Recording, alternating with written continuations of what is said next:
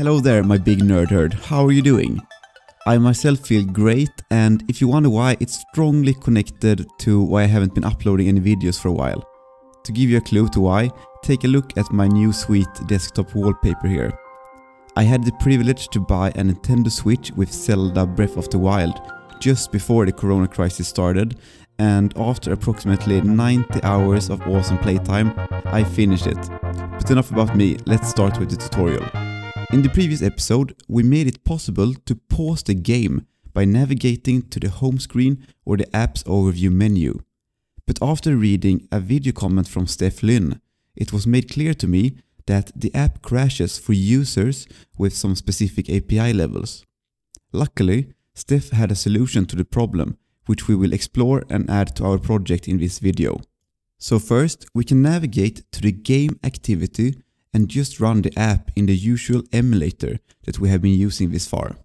We see now that we can go to the home menu and back to the app, as well as to go to the app's overview menu and back to the game without anything crashing. So far so good, but what do you think happened when I tried this out on my Samsung Galaxy S9 phone? And as you all know, this channel is all about interactive learning, so I would actually like you to just pause the video and then go right down to the comment section and write a real nice comment about what did you think happened when I tried to run the game on my phone. And I will actually know if you paused the video or not, so don't try to trick me here, don't try that on me. I will not make any threats or anything, but I cannot guarantee your future safety unless you write a real nice comment.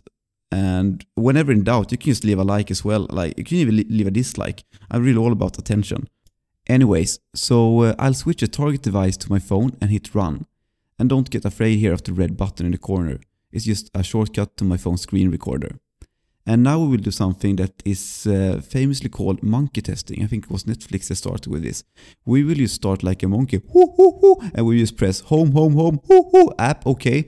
So now we can see that the game is crashing when trying to pause it on my phone. And we also get an error message from the Surface view saying, exception configuring Surface. I hope no one wrote in the comment section that the app would not crash. I mean, what would be the point of going through all of this if the app was working? Maybe you thought I was just trying to prove Stef wrong and shame him publicly. You're safe this time, Stef, but watch out in the future. Okay, so now we can look at the error that we got.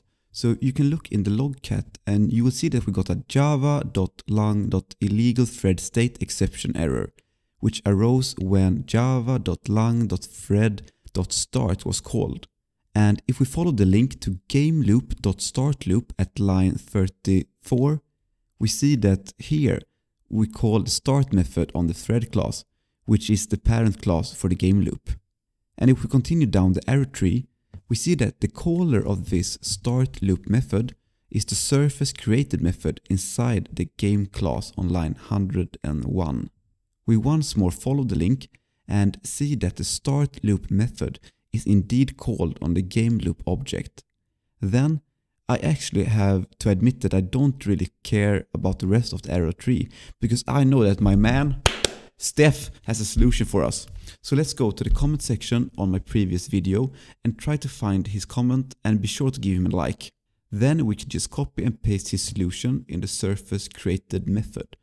But I have a few things that I would like to modify in the if statement.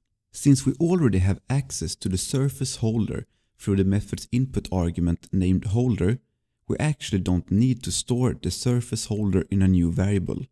And we don't actually need to add this class as a callback, since the holder still has a reference to the game instance. So the only statement we need in this if statement is the one which creates a new game loop object. So we can now write if gameloop.getState to get the current state of the game loop thread, and then we call dot equals to compare the thread state to the thread.state.terminated constant, which describes the state when a thread has been terminated.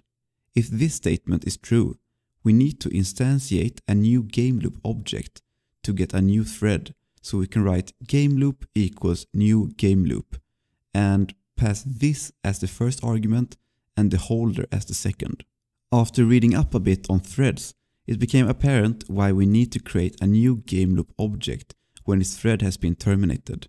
Apparently, you can only run the same thread object once, and when the thread has been terminated, you simply need to create a new thread object to be able to start the thread again.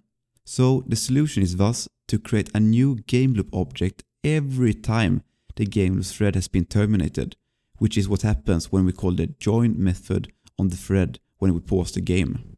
So that's it for this time. I'm sorry for not covering this problem in my last video, and I want to thank Stef again to point out this problem.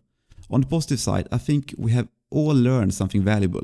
Test your apps on all your target devices that you want your app to work on, because you never know what different problems you will get on similar but different systems. See you in the next tutorial where we'll learn how to control the player's direction with a second joystick so that we can run in one direction and cast spell in another direction. And don't forget to like and subscribe.